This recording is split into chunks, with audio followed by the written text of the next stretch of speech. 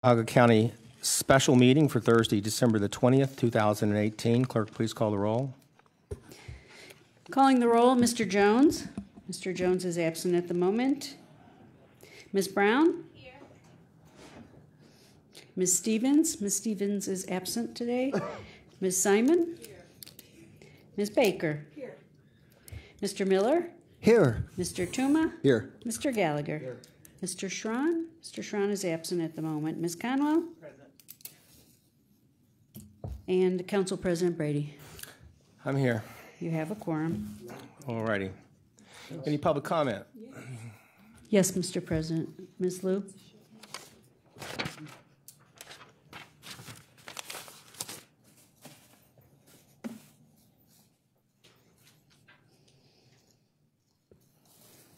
Good morning. Well, I'm glad it's kind of a good year. We survived collectively 2018. The bright 2019 is coming upon us. But still, I would like to explain a couple of things which I addressed last time. For all of you sitting here, you may know, but for lots of people later they watch the video, they may not understand. The so-called homeless shelter right now is not exactly the homeless shelter general public have in mind, especially the one on 222-7 Payne Avenue.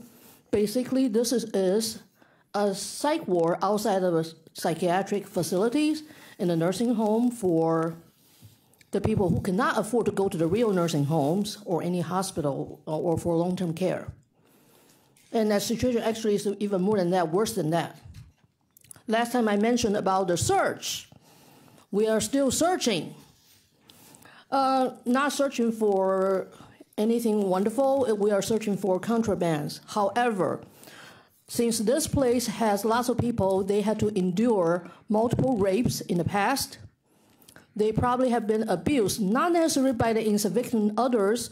It could be by actually their guardian parents or older siblings. So lots of people may have permanent scars on their body. When you ask them to leave their pants up or to put their pants down to search them that way, sometimes they go off. Or when they see other people being searched this way, psychologically they cannot take it anymore. It triggered their trauma, horrible memories. And we have cutters all the time. They don't even need a box cutter to cut themselves. And I have witnessed the cutters just use their own nails to hurt themselves when they couldn't take it anymore in front of everybody in the lobby. Their blood was everywhere. And I have also witnessed one cutter trying to help another cutter not to cut. So everybody's anxiety all went up. Please, move this facility into county jail so all the problems will be solved. Thank you very much.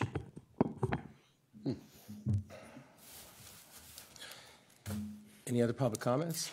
No, Mr. President. Thank you.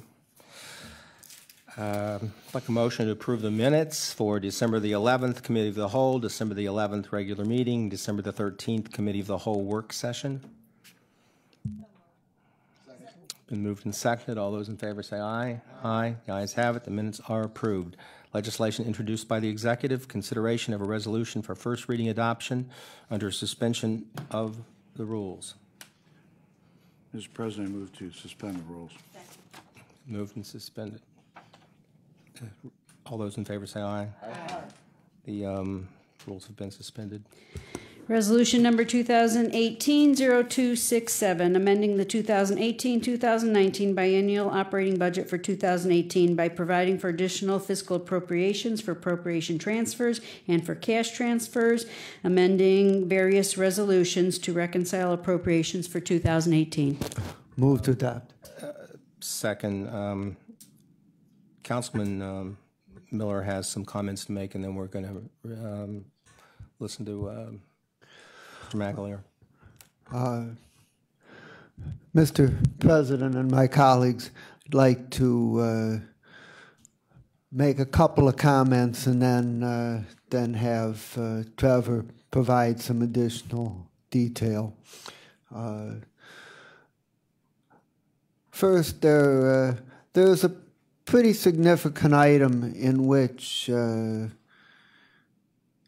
in the original version, a net of $19 million in additional appropriation for Health and Human Services was requested, and I think in the final version it's slightly less, but still not much different. And I directed a question to OBM and asked whether this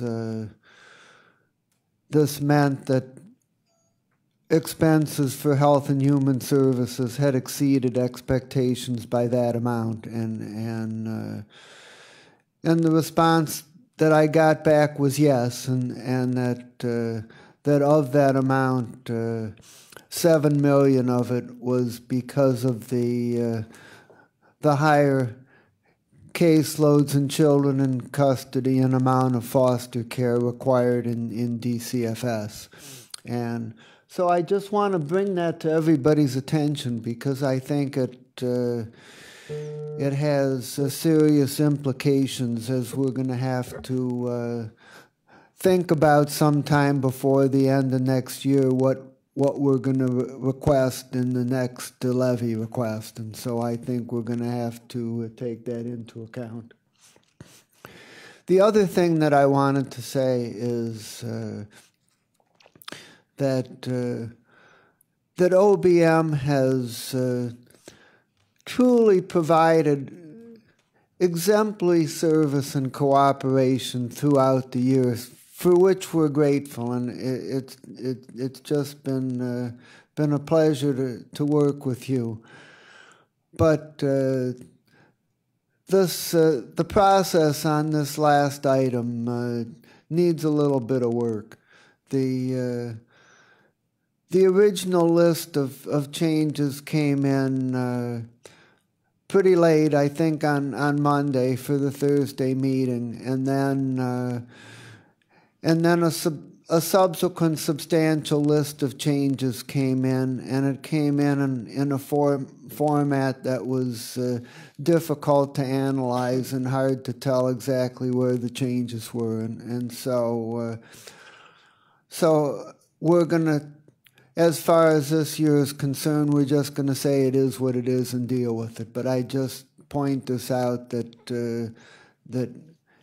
in answer to a question, it was said that we're going to need this very late meeting every year, and so I think we just need to hone the process a little bit so that we get the material in a way that we're able to analyze it a little more effectively. And with that, I would like to, through the chair, ask if Mr. McAleer could provide us a little bit more information on the details of this resolution. Thank you. Good morning, Council President, Council members, Trevor McAleer, Council staff. Before you today, you have the year-end fiscal agenda. As Councilman Miller stated, majority of the items include year-end grant closeouts, appropriation increases, decreases, transfers to either cover year-end deficits in salary or benefits, or to reduce surplus appropriations. We did send a list of questions to OBM. They were satisfactorily answered by Director Keenan. Before you, though, you do have a proposed substitute that OBM had to make some changes to the original resolution to ensure that they can close out the 2018 books. The proposed substitute includes about 10 or so additional or decrease of appropriations to close out projected salary or benefit deficits for the final pay period, or to provide enough funding for various grants. The departments include Juvenile Court, Public Safety and Justice Affairs, CISA, Internet Crimes Against Children Task Force. There are some other changes in the proposed substitute. I think they're fairly minor. Might be some updates from the original resolution, just fine-tuning some final numbers to close out the year-end. Director Keenan is here to answer any additional questions, but I think overall the proposed substitute would be something that is in line with the other items in the resolution that would be appropriate to move forward with. All right, do we have any questions of Mr. Meckler or Ms. Keenan? Mr. Chairman? Yes. Having made a motion on the main resolution and it was seconded, so that's before us, but at this time I would like to move that we accept the substitute version before voting on the final resolution. Moved and seconded. All those in favor of voting on the proposed substitute, say aye. Aye. No, the ayes have it. One question. Sure. It was explained by Councilman Miller on the 19 million in the HHS, and 7 of that was explained in children in foster care. But what is the other 12 million? Where are we? Where's this majority of that money going? And that's Director Keenan. Yes. Very good question. Thank you. Good morning, Maggie Keenan, Office of Budget Management. The increase is almost exclusively advances, so there's a difference between a cash transfer that just will stay in the fund and then an advance. Okay. The increases will all be returned to the levy fund on the first or second agenda of next year. We are required by Ohio Revised Code to have sufficient resources in a fund to cover total appropriation, which includes contract balances, which is lovingly referred to as carryover. We had been anticipating all year, in response to our request for agencies to reduce their encumbrances to only the amount that they need to cover expenses this year. That didn't happen. So that's part of why we had a last-minute substitute. We had been pushing to have those numbers brought down so that we wouldn't have to advance so much out of the levy fund. But, at some point, which happened to be Monday morning, we just figured we can't wait anymore. We can't assume that there were going to be any response to our requests, and we had to comply with the law. So the majority of that money is a temporary transfer so that we can close the books, avoid any audit citations, maintain compliance with the Ohio Revised Code. But for all practical purposes, the projections have not changed substantially, with the exception of the $7 million. We were unaware at third quarter that the Division of Children and Family Services was a little bit behind in the billing. There were contract amendments that the council had previously approved just in the last couple of weeks. We anticipated, based on conversations we had, that was actually for next year, but then it was communicated to us Friday evening that was for this year's payment. So we had expected $7 million of payments, and it's really going to be 14 that's going to go out the door this year in children and family, which is why we needed the extra 7. Okay. That is not going to come back to the levy fund, or at least we don't expect that would come back to the levy fund this year or early next year. If the placement counts stay the same, we'll likely need some additional funding for the DCFS next year, depending on some of their other revenue sources. If they come down, that $7 million will not stand for next year. Just as a follow-up, is there anything here on council we can do to get the answers back for you more quickly? Would you suggest any policy or anything that on our end to make your life easier and maybe even not have today's meeting? Well, that's a two-part question. So we are working on revising some policies, and if I defer to the fiscal officer, but if he sees a need to involve council, I would certainly appreciate any opportunity to make my life a little bit easier, so thank you for that. The end of the year meeting, I really don't see ever going away. The alternative to having a meeting this late in the year, and actually this meeting is being held a little bit earlier than it has been in years past, which is also part of why we had the substitute, and I do recognize that's an annoyance, and I apologize for that. But the alternative would be to over-appropriate in almost every fund, advance large amounts of cash in almost every fund, just so that everything's covered. I generally would prefer not to do that. It involves a lot of transactions on the part of our staff to bring those advances back and to process everything. So just from a workload allocation, it's not preferable. That's just my opinion. But also I feel that it signals to agencies that at the end of the year, we're going to stuff these accounts with cash and appropriation, and essentially you're taking away some of the controls and the management on the budget to lock down their spending, get their vouchers in on time, get all their payments processed on time, so we're not finding out December 20th that we have all these extra bills to pay. So all of this is policies and procedures that we can work on, but it's a nearly $2 billion operation. I really don't see how we don't have a meeting at the end of the year. Okay. Thank you for that explanation. Maggie, this is the 8th time we've had one of these meetings, so I guess, some of us are kind of used to it. But I still have often wondered if we just didn't have one, if probably people could figure out how to work around it.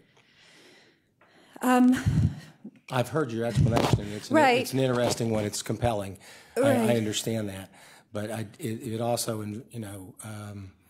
I just don't accept the idea that with all the king's horses and all the king's men that there can't be a way to make this happen without one 15-minute meeting.